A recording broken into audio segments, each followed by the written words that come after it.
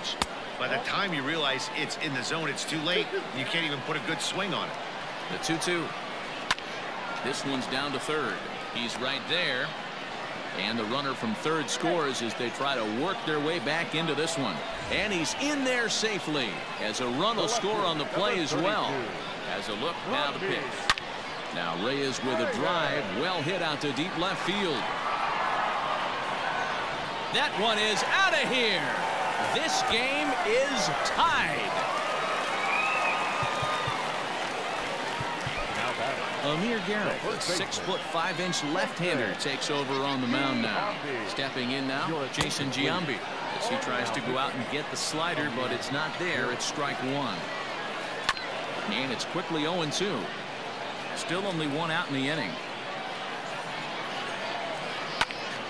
Again, he sends it out of play.